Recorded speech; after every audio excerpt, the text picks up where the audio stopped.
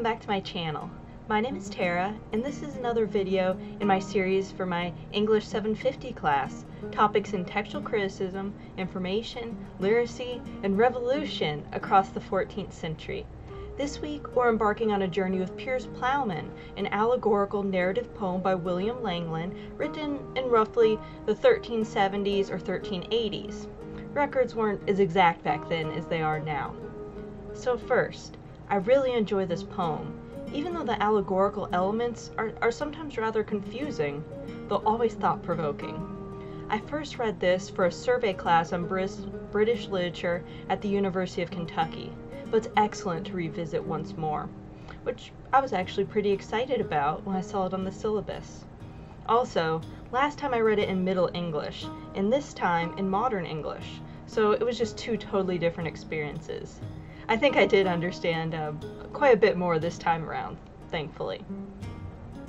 So, I first wanted to talk briefly about the portrayal of merchants, craftsmen, specifically clothers, and Piers Plowman, and how some of their entrepreneurial nature that operate outside of guild design sometime might have been seen as immoral by Langland, perhaps even bordering on irredeemable, since merchants are left out of definitely getting a full pardon, and clothers are seen as suspect within the text.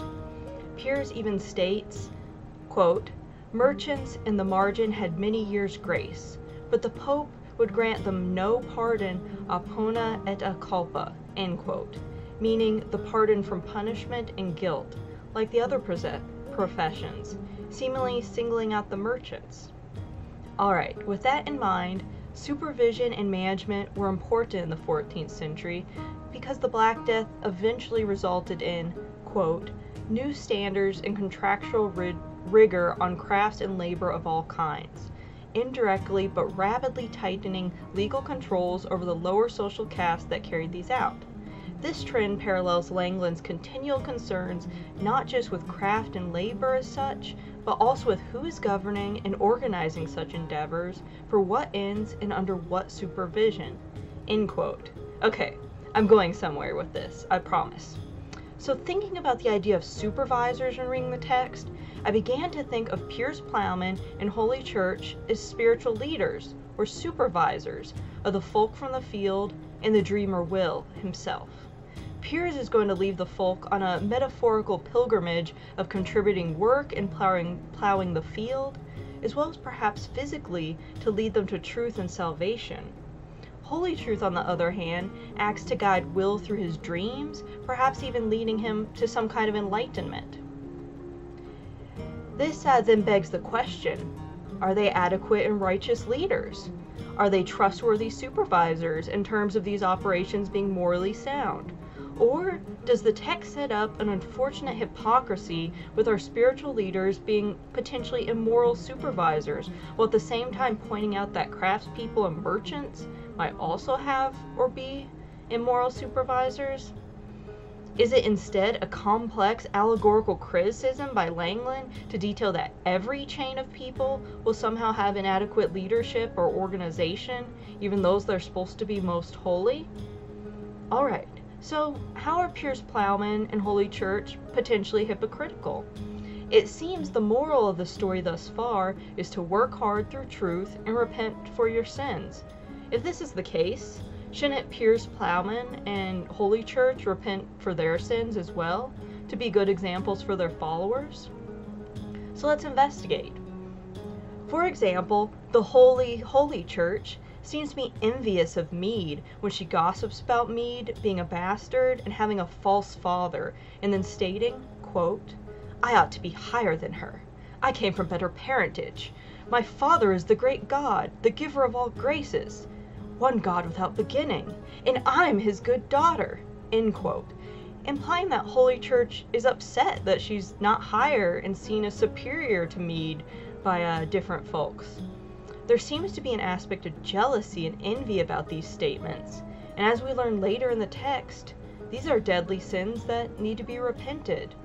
The allegorical envy is described later in the text with, quote, "Every syllable he spat out was of a serpent's tongue, from chiding to bringing charges was his chief livelihood," end quote. And even though this is not all of what Holy Church does by any means, it does seem like she brought charges and accusations and negative speech to Meade. Additionally, on several occasions, Piers Plowman seems to be filled with wrath and vengeance, such as when he became frustrated with the laziness of some of the folk from the field and calls forth hunger with, quote, "Now by the peril of my soul," says Piers, "I'll punish them all," end quote. And he whooped after Hunger, who heard him at once.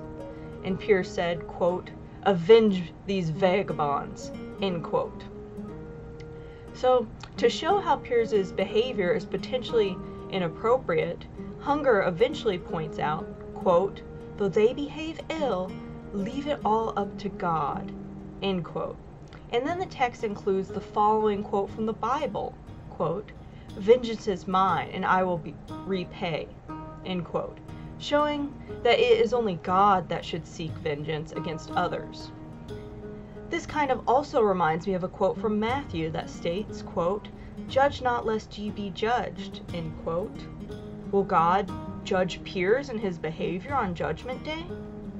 Piers also showed this wrath a second time when he became angry at the priest and tears up the pardon, and the text describes it as, quote, "And Piers, for pure wrath, pulled it in two," end quote, talking about the pardon.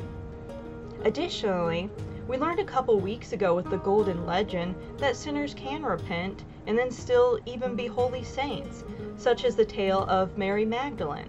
So there isn't a reason Piers and Holy Church couldn't repent and then continue on with their journeys. However, I continue to wonder why our spiritual leaders are able to sin without consequence and without repentance while instructing others to repent for these same crimes. Maybe there's something to do with quantity. And I guess I'm sticking with this theological theme from last week. I suppose it fits since the 14th century seems just absolutely draped in Christianity. But thinking about this potential hypocrisy a little more, it seems like Langland is very deliberate in his text and probably wouldn't make any unintended inconsistencies. Therefore, I'm thinking there's maybe allegorical meaning to all that I stated earlier. There's also the idea that humans are supposed to be made in God's images, as claimed in the Bible with this quote, "God created man in his own image," end quote. And, God is certainly wrathful and envious himself. For example, I'm thinking of when God became fed up with humanity and created the Great Flood or sent sulfur and fire to destroy Sodom. This isn't unlike Piers himself acting in this sort of way when he seeks hunger to punish the field of folk. Or with Holy Church and envy. The Christian God does sure seem to get jealous and insecure if you worship another deity or have false idols. It seems that he needs people to worship him and can't stand if they just don't. Just like Holy Church can't stand if people prefer Meade over her. Hey, I did say in the last video that I was baptized Greek Orthodox, but I never said I was still practicing. Anyway, those are my thoughts on Piers Plowman and Holy Church being potentially flawed spiritual leaders, or supervisors, in the text of Piers Plowman, which could mirror Langland's commentary on immoral supervisors in a variety of trades and crafts in the 14th century. Thank you very much for watching, and I'll catch you next time.